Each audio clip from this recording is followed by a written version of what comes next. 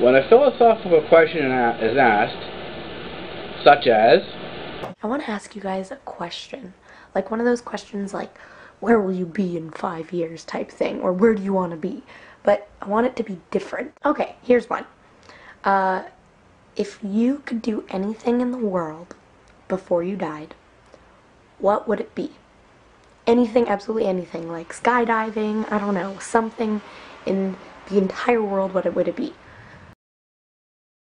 complex, too complex to put in the restricted comments down below, so it requires a video response.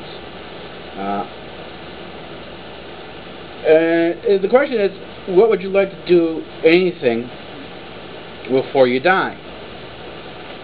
And that's a rather complex question, because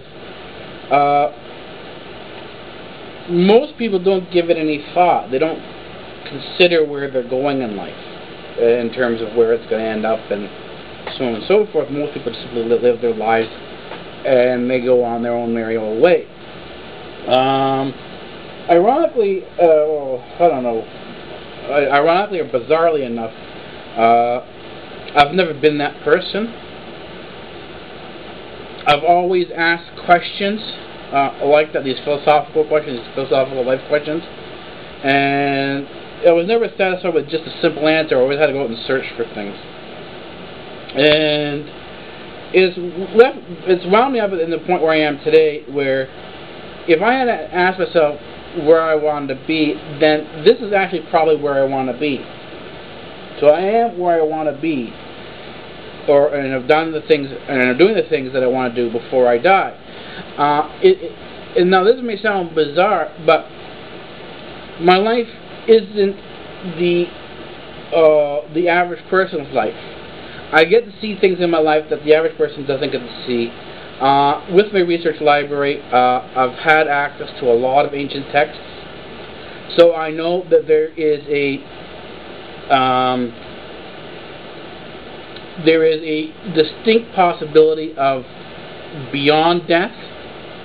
Now, what exactly is beyond death, I'm not too sure, but I certainly I am in the position to sort of really study and sort of, if that is the case, prepare that as an option for myself.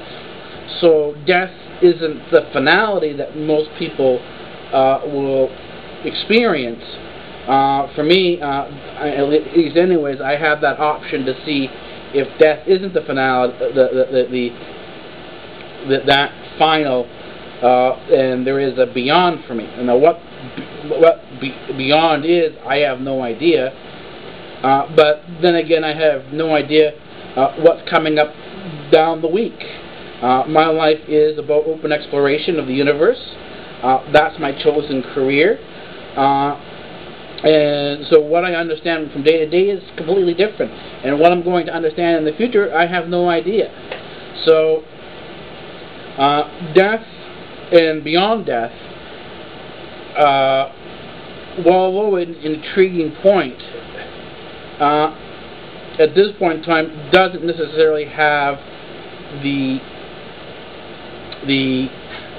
issues that it does for many people, although it does have that frightening sense to it of finale, that this is the end, and it could be the end, and that's sort of where the anxiety will come in. But at any rate, if there is a beyond, the question is, well, what is beyond, and what do you do beyond that? My comments to this is that you know, my fear of death is more the coffin than anything else, because it's too claustrophobic. You don't have any room to move around. Let's say you want to get up in the middle of the night for a snack or something like that. How can you do that in a coffin? It's too confining. And we say, well, you're going to be dead. Well, I don't know about that. You know, I may be that one person who, you know, needs to get up and roam around every so often. But interesting point, interesting question. I don't know how many other people are going to answer this. It should be interesting, or if they're going to do a video response at all, or if they've even thought about this. Anyways, thank you for asking the philosophical question, Cassandra. And I don't know. Well, see you on the internet. See you on YouTube.